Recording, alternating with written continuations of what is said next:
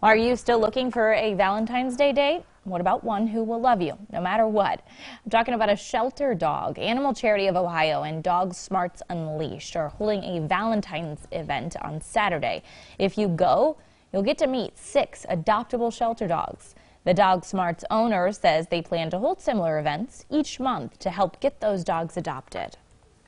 Our hope is not only to help these dogs become socialized and just have some fun coming out of the kennel, but also to hopefully find their forever homes.